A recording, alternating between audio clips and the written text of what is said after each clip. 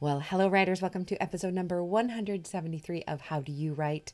I'm Rachael Herron, and I'm so pleased that you're here with me today.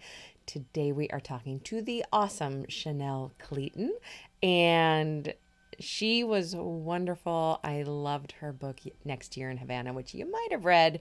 It's a pretty big book, and I really enjoyed how she talked about planning her life, but maybe not her writing. So I know that you are going to enjoy listening to that. This will be a very short intro because I have so much to do. I'm a little bit behind in everything. And the news is big. The news is bad. The news is scary. So I want to remind you to get your writing done. Writing is a very true and real place where we can lose ourselves and kind of walk away from what the world is shouting. I urge you to put down the phone, stop reading the headlines, take some really deep breaths, maybe do a little bit of meditation, sink into that book that you have been putting off reading. That is what I'm doing right now, and it's been marvelous. And honor yourself as a writer. Maybe read one of those writing books that you have up there on the shelf. As we are practicing social distancing, it's a great time to be purchasing, reading, and telling other people about books. So we are going to continue to do that on the show. I'm going to tell you about a book right now that you might not know is out there because I'm very bad at self-promotion. It is called Letters to a New Author, and basically it's a compilation of a lot of my emails that I have sent encouraging writers. And right now you can get a free preview of it just to see what it's like. I think it's probably the first 30 pages or so of those letters. And it's a great thing to do, to read if you are social distancing, which for me is hard to pronounce. Social distancing.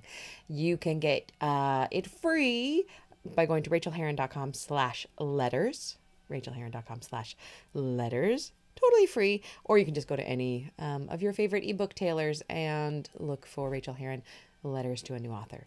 And I hope you enjoy that. All else is well around here. I'm working at home, which makes it very hard to write my words. I'm just such a terrible first draft writer at home, and I just have to suck it up and do it. Just like you do, just like writers have to do. It's part of our job to get it done when it's hard. So I'm experimenting with different places in the house for me to try writing.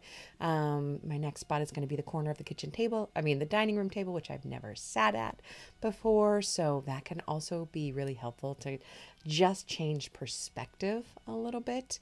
I am also, I'm teaching a class at Berkeley this weekend.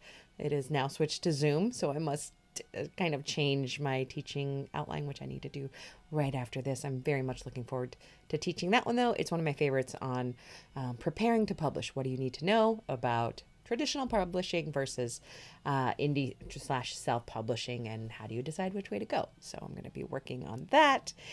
And I hope that you are getting some of your own writing done, and I hope that you are finding some peace somewhere from all of the noise. It's important.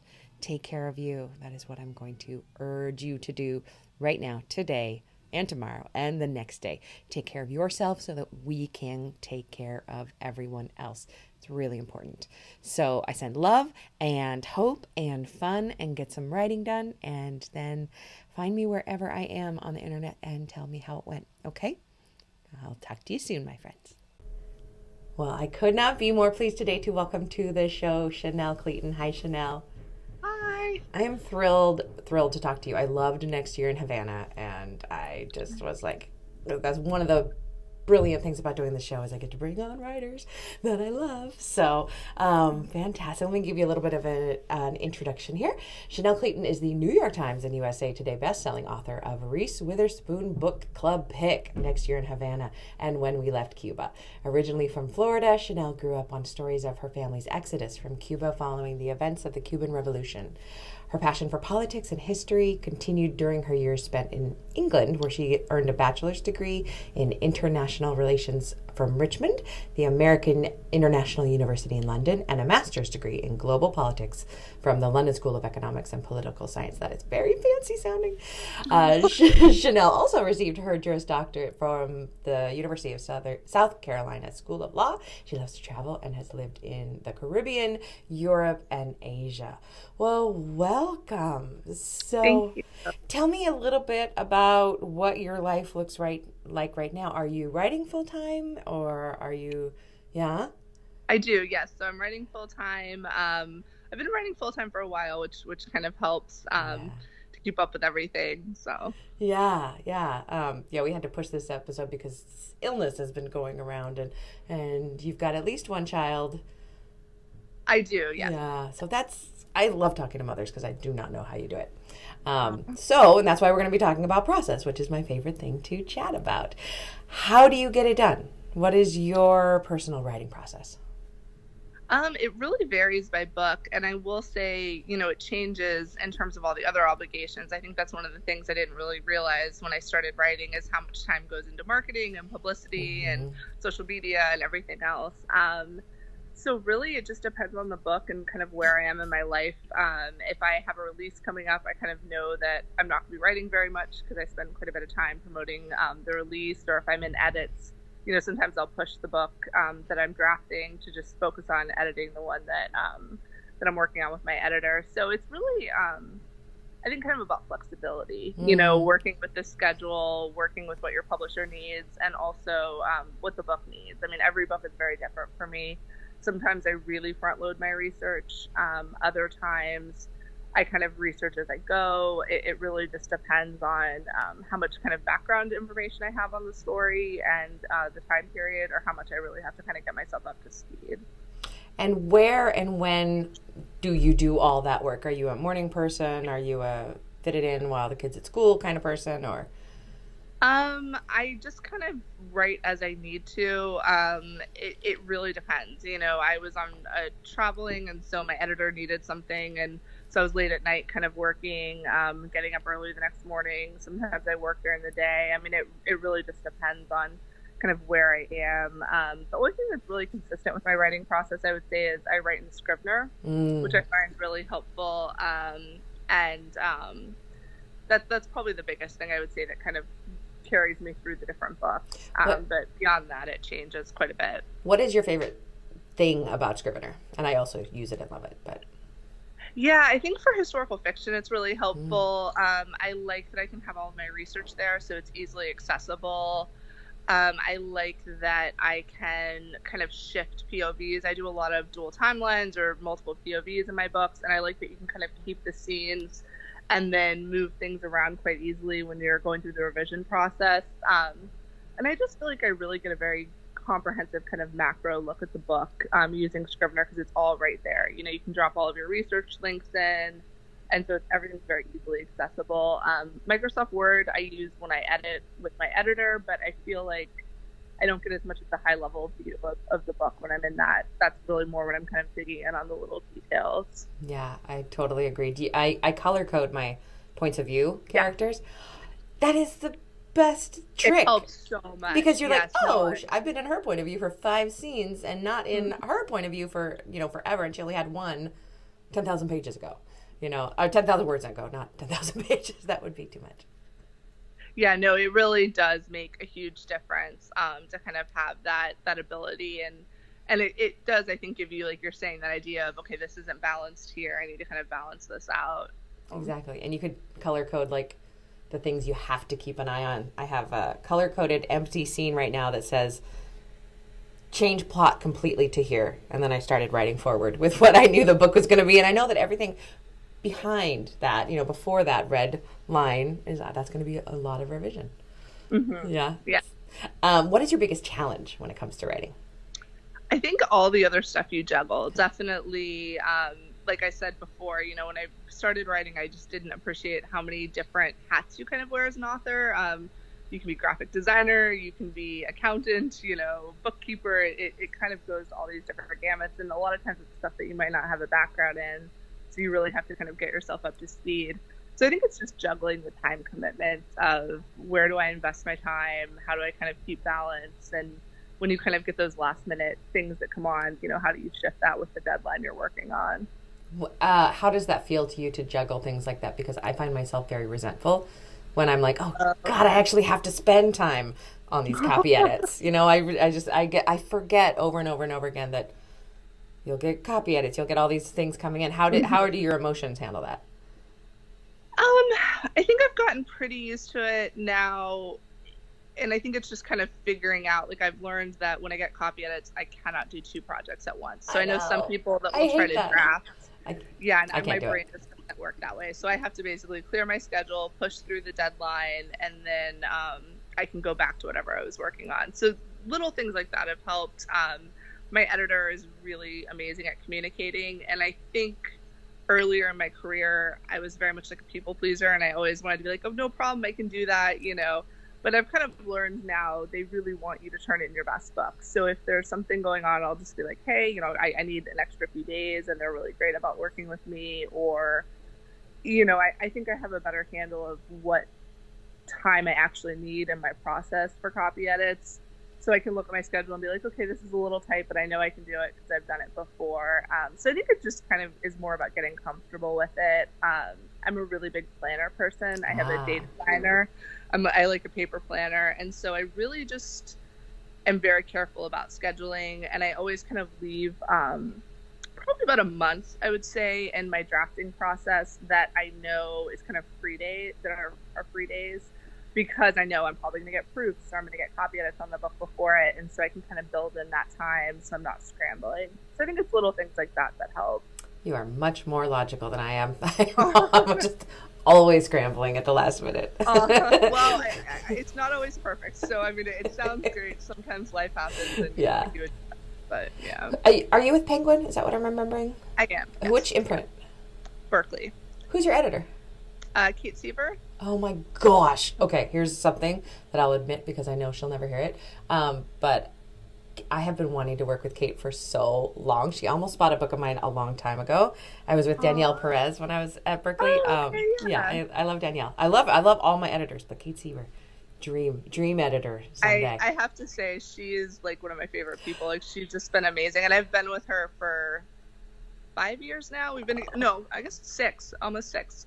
So she's just like so supportive, really wonderful to work with. And I think it's so nice as a writer when you kind of get into sync with an editor. Like, yes. You have that kind of history and you know how each other works, and it just helps a lot. So yeah, she's amazing. I highly recommend her. That's awesome. Bucket list. What is your biggest joy when it comes to writing? I love that every day really feels like an adventure. I mean, I'm not at all a plotter. I really start with like the shell of an idea. So you're a planner. You love planning like life, but not. Yes. Okay, Yes. That's really interesting. I don't know if I've ever heard that combination. Yeah, no, it's really odd with my personality, and it's kind of funny because like on the business side, like I'll come to my publisher with like spreadsheets with ideas for promotional plans and stuff. But on the writing side, I'll give them like a paragraph, and Kate's really wonderful. She'll be like, yep, she knows how I work, and she knows I'll figure it out as I go. Mm-hmm. But yeah, it's something about my brain when I write. It's kind of, I think, my only like real creative outlet. Like, I'm not artistic or musical or anything like that. So it's like the one place I kind of get to be a little bit free. And so, yeah, I think I just love the adventure and kind of the unknown. I mean, my characters really surprise me and take me on journeys. So that's really definitely the interesting part of it. That is beautiful. I love that. Can you share a craft tip of any sort with us? So I think because I don't do as much planning on the front end, I'm a really big reviser. I love the revision process. Me too. Yeah, I feel like that's really when I get to just polish the story, and probably where I try to step back and not be as free and be really critical with myself and try to kind of think of what would a reader pick apart. I really like to print out my drafts. So I do a lot of revision rounds. My first round I do on the computer, and that's kind of like a high level, really cleaning stuff up. And then I do a round where I print it out and I edit by hand with like a red pen. And I find that you really find new and different things when you look at your book in a different medium. So that's really helpful. And then I also like to read it on an e-reader because I feel like that kind of gives another different perspective. And I really do catch different things. I've heard other people do like text to speech. So I think really kind of changing up the way you look at your book, whatever works for you definitely helps, because it gives you kind of a fresh eye, which is hard when you're so deep in revisions.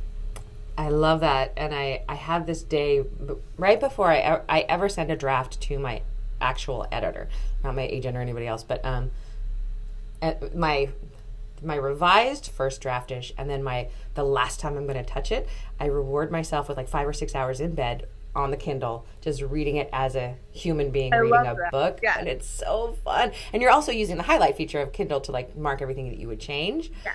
But it's just so fun to lie in bed and read your own book for the first time, front to back. Aww. So yeah, I love that. What thing in your life affects your writing in a surprising way? I think, and I kind of mentioned this, but I just think writing is, I've been really fortunate that I kind of wall it off as like my little haven. So I do feel like it kind of is impenetrable to my life, no matter what chaos is going on. Awesome. It's always really nice for me that I can like disappear into a book. And that's just really helpful. I think writing has definitely been like a sanctuary. If, I'm stressed about something or I'm busy, I can just kind of zone into my manuscript. So I would say it's almost the opposite, that like it kind of isn't affected by things, which has been definitely nice. I think you're anomalous in that, honestly, because most writers I talk to, their life is what gets in the way and freaks them out, and then they can't concentrate on their book. So you being able to do that, I think, is kind of a superpower. Well, and I think what I find too and so maybe I should rephrase a little bit. I think that when there are things going on in the world that I have a reaction to, I've really been able to put that into my books. And I don't know, it's just been kind of serendipitous that it's lined up that the book I'm writing at the time tends to be something that kind of lines up with something I feel strongly about. So it really can kind of come through in the writing, and I think I get to kind of use it almost cathartically to, talk about my feelings through my characters and have them kind of look at similar situations. So I think that part too, I wouldn't say it kind of, it affects it in a negative way, but it definitely kind of opens up for me to express myself, I think. Do you work at home or do you go out to write? It really depends. Mm-hmm. I will say my productivity is usually better when I'm not at home. Like if I go to a coffee shop, I tend to do a little bit better. Honestly, though, then it gets into like I'm at a coffee shop ordering lots of coffee, and it gets expensive. And so I don't do that often. But if I'm in like a crunch time where like I have to finish the book, sometimes I'll just go sit somewhere for like 12 hours and write. So yeah, I really shake it up. I mentioned I was on a trip and I was editing in the car. Like I printed out my book and I was just like editing as I went. And I was like, okay, this, oh man, we were like on vacation and I was in an arcade editing. Like it's just, you kind of do what you have to do. So it's not always the pretty like, vision I think I had of what being a writer was. It's often just kind of messy and you write where you have to, and yeah, in an arcade. So. That is definitely the first time I've ever heard that one. Yeah, that's kind of amazing. It was actually not bad. I was like, this could be worse. So yeah. Okay, great. What is the best book that you've read recently, and why did you love it? So I always have a lot of books I can plan. So I'm going to give a few. Good. I just finished Long Bright River by Liz Moore, and it's amazing. It was a thriller. It was kind of a mystery thriller, but set against kind of the backdrop of the opioid epidemic. And it was just a really interesting angle that I hadn't seen being done. She's kind of a very literary mystery writer, and so it was just really lyrical and beautiful. Reminded me a lot of Tana French, who's a favorite of mine. Love her. So just really, and it really made me think about a lot of different things. So really enjoyed that one. It was really surprising. And then one that's coming out on March 10th is And They Called It Camelot by Stephanie Marie Thornton. And that's a historical fiction about Jackie Kennedy. And I read it as an ARC. It's just phenomenal. I'm really excited for her. I think readers are really going to love that book. So that one's out on the 10th. Oh, that is very exciting. Thank you. I'm going to put both of those on my TBR pile. Speaking of TBR piles, can you tell us about your most recent work and what they should put on their TBR pile? Oh, thank you. So I have my next book is coming out June 16th, and it's called The Last Train to Key West, and it's set in Florida in the 1930s. And it's Labor Day weekend, and one of the deadliest and most powerful storms in U.S. history hit the Keys then. and destroyed Henry Flagler's railroad and Wow. kind of wreaked a lot of havoc. There were a lot of World War I veterans who were down in the region working on building a highway, and unfortunately they perished due to kind of insufficient warnings, and they were supposed to be evacuated and there were issues. So it's this really kind of tumultuous time in U.S. history that I didn't know that much about, and so it was really interesting to kind of research it. And I have 3 heroines who are down there. One of them is related to my Perez family from next year in Havana and when we left Cuba, and their lives sort of intersect as the storm is coming. That is amazing, and it addresses something I really, really love about historical fiction, is real events that you're from Florida, so perhaps you'd heard of that, but I am from California. I've never heard of that storm. I never heard about those men who perished, and that is fascinating to me. Yes.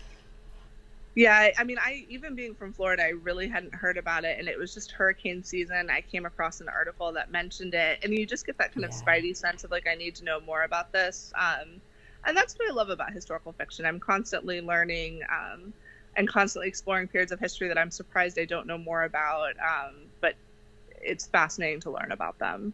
I cannot wait to read that one. I am really looking forward to that. I love your writing. Tell us where listeners can find you. I'm on Instagram at Chanel Cleeton. My website is www.chanelcleeton.com, and then I'm on Twitter with my name and Facebook as well. Fabulous. Thank you. Thank you so much for doing this, and I am just so thrilled to talk to you. Thanks for inspiring my listeners. Oh, thank you so much for having me. This is absolutely wonderful. Yay. Okay, take care. Bye. Thanks, bye.